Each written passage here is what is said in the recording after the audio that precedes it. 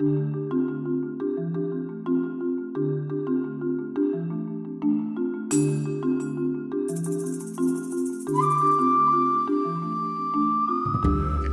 is great. We have an accessible world, technology, all this stuff has happened, right? But now it's about attitude, understanding, belief, and how to treat people with disabilities. And it's really simple. It's not that big a deal. Here are my 3 principles of disability etiquette. Number 1, they're people first. We are not our disabilities. We do not define ourselves by our disabilities. If you see us primarily by our disabilities, you're missing the point. And the way I know this happens is because people are always saying, oh, my Aunt Gladys used a wheelchair. Or, oh, I've got a cousin who's blind. Oh, he just does everything. It's so amazing. Right? Well, if the first thing out of your mouth is to talk to me about disability, it tells me that you think you have to relate to me in terms of my disability. That's not what I need from you. Right? I'd rather talk about, like, please make a contract in the NBA.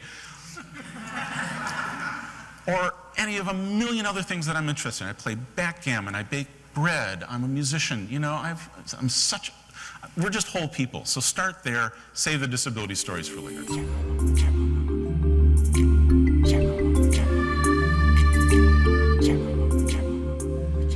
The other side of it is, if that's the way people think, then how are they going to imagine that somebody with a disability, if they can't open a door for themselves, how are they going to perform in the workplace?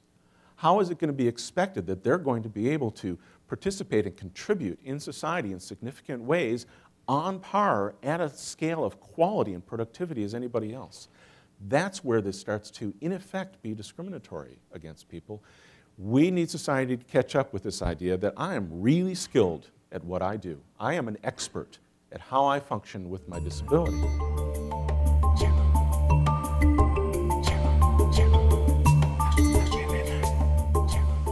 Now, one of the ways that we get stuck in this is that we think of disability in medical terms, what's known as the medical model of disability. But people with disabilities are not sick.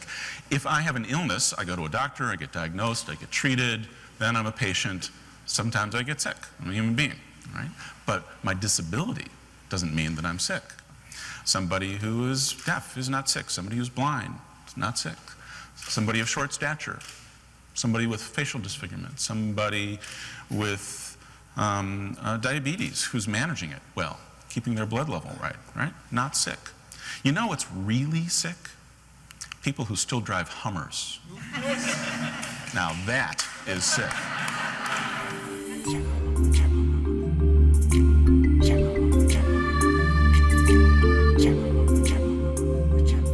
Because I get asked this question all the time. 18 years old, broke your back. How in the world did you deal with that horrible darkness? No, I'm an approval seeker. It's just not my style, the way I do it. I was getting this opportunity to get all this attention. I was the 3rd child, remember? So all of a sudden, oddly enough, breaking my back is what made me the center of attention for the first time in my life.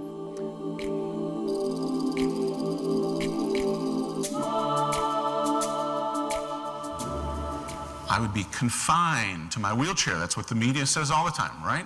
Wheelchair bound.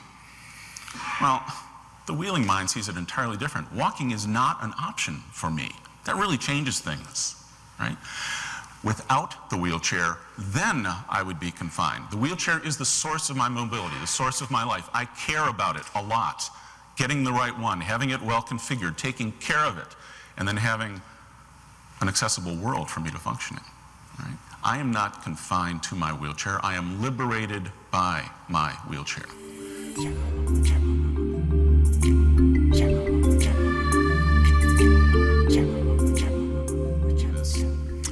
I attended architectural school. I have a graduate degree in architecture. So as soon as I was out of rehabilitation, I went to campus, and guess what?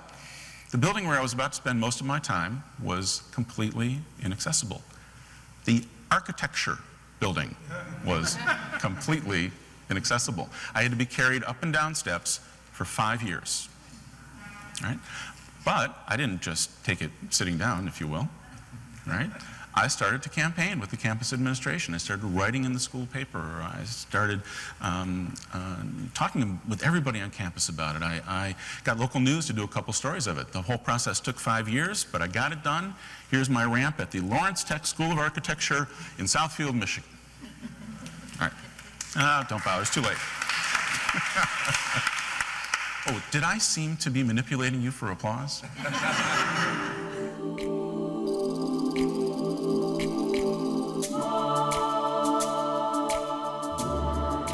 We, by definition, as human beings, are incredibly adaptive beings. Every one of us is just wired with this stuff, but we don't often know it until something puts it to the test, until something happens in our lives that makes us come up with this deeper capacity that we don't necessarily always know that we have. But I think it's unfortunate that as a society, we don't operate on this assumption, because there is a lot of proof of it out there. And I think the more that people with disabilities are out and about, the proof is even more clear of this, that, wow, we're just wired to survive and to thrive.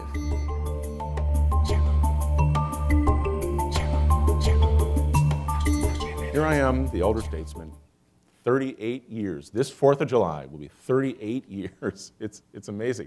And what an incredible span of time it's been. I have been witness to this just truly remarkable social transformation. It's this very specific window just at the time that I was injured that so many things began to change in such a dramatic way.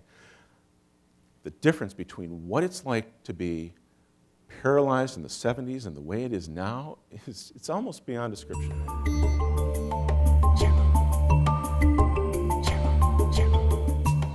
So as this work evolved for me, I realized that my job was to make the conversation comfortable for people, because it's a topic that many people are uncomfortable with. And also to acknowledge what their current perspective is. So ODEP was mentioned here, the Office of Disability Employment Policy. They did a study of employers, and it really came up with some remarkable but not that surprising results, that regardless of the size of the organization, managers reported in the 40%, mid to upper 40% ranges, that they didn't expect people with disabilities had the education or the skills or were able to be productive, that they could discipline or fire them, or that they were even going to be comfortable being around them.